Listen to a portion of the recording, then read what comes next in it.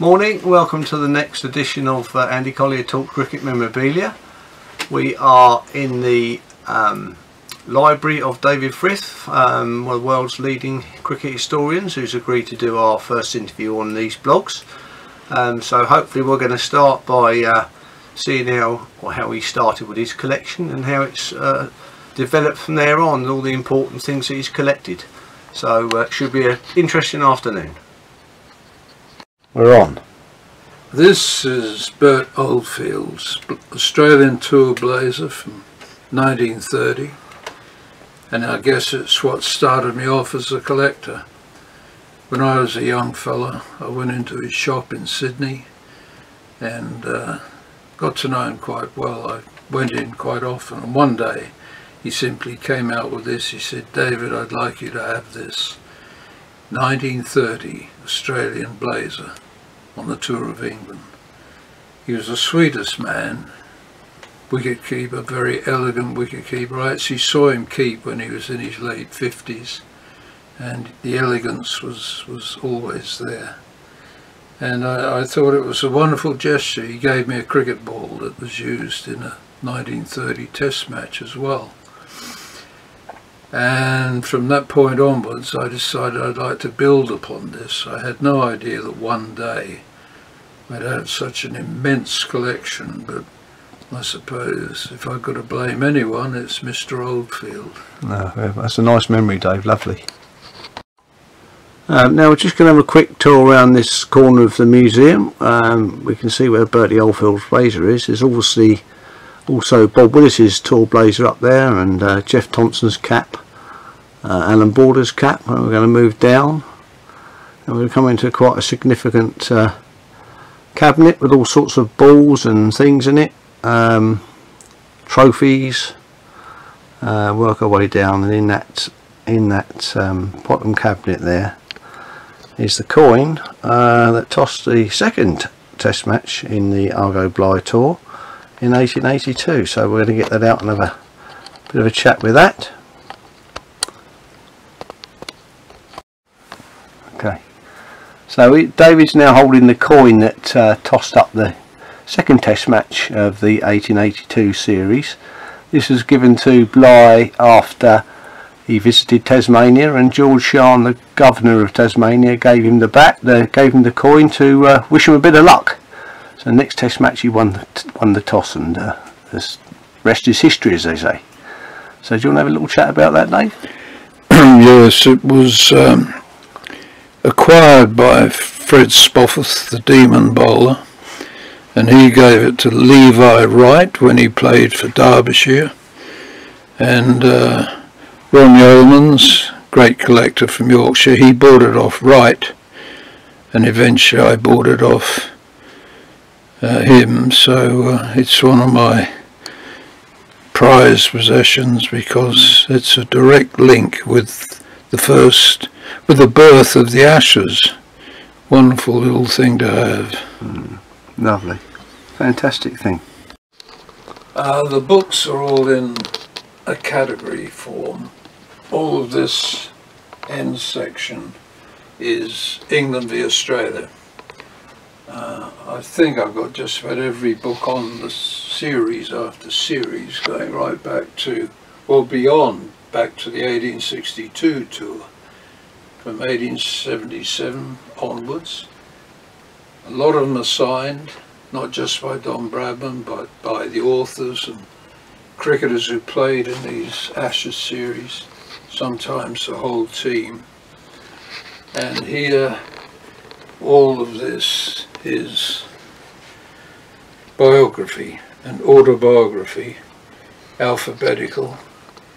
Probably a third of them are signed or inscribed, some of them quite tenderly and one or two quite brutally, like Merv Hughes had got a few things off his chest.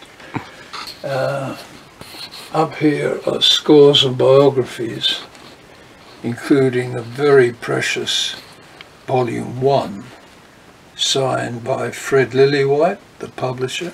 Really? And by Arthur Haygarth, who compiled it. Rather painful inscription. saying I did all the work. He resented Lillywhite's bombast. After the biographies comes Australian books, West Indies, India, New Zealand, MCC, Lords, miscellaneous, pictorial. Up the top there, quite a lot of fiction, broadcasting, humour, so-called, and the overflow here. I'm running out of space. It's a One Day England cap belonging to one of my heroes, my favourite, Derek Randall. This may be the most precious of all. It's a cap that I bought from Tom Richardson's son. Now they didn't award caps when Tom played. They started to award them 1905, but they may have presented them to past England players. Either that or his good friend Billy Brockwell gave it to him. But it belonged, whatever, to Tom Richardson for the rest of his life. He died 1912. That's a real treasure, that one. This is Bert Oldfield's New South Wales cap. And anyone familiar with that glorious cover drive photo of Wally Hammond, Bert Oldfield is behind the stumps, down low, wearing this cap in that classic photograph. Lovely. It's a beautiful, beautiful wicketkeeper. Famous picture of a famous cap. Yes. This cap was presented to me by a man who hardly ever wore it, Bishan Bedi. Ooh.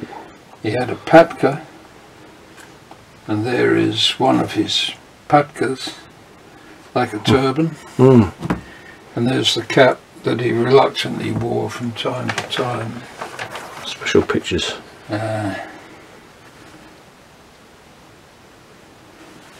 This cap belonged to John Edrich. It's an England touring cap. He toured Australia more than once, and West Indies. 1953. This belonged to Gil Langley, the Australian wicketkeeper. I remember he caught Peter Richardson in all 8 of his innings on that tour. That's a feat. Gil Langley was bald, so he always wore his cap. Transvaal cap. That belonged to a chap called Zulch, I'm pretty certain. London School, no, Lancashire Schools. This was worn by the young Michael Atherton. Long before he earned the first of his many England caps. That's a Surrey Seconds cap. Worn by a chap called Shepherd. Oh, Tom Shepherd. Yes. And this one is Kingswood College, Grahamstown. Belonged to C.N. Frank, who played for South Africa. He'd been gassed, I think, in the First World War.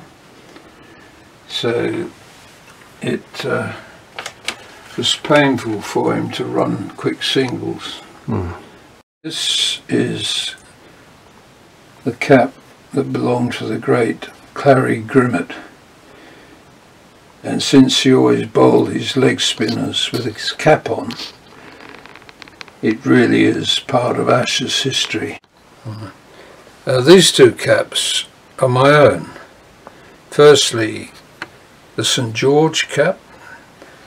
Now, I played as a youngster for St George and was proud to wear this cap, which was the same cap was worn by Don Bradman and Bill O'Reilly and Ray Lindwell and my contemporary, who was Norman O'Neill. And then I moved on to Paddington, much nearer to Sydney, played for the Paddington Club, whose greatest batsman was none other than Victor Trumper. And among our vice presidents was Neville Cardus, who lived in Paddington during the war, in the Paddington area. So these are very precious to me, St George and Paddington caps. I'm sure. With the links they have with the truly great.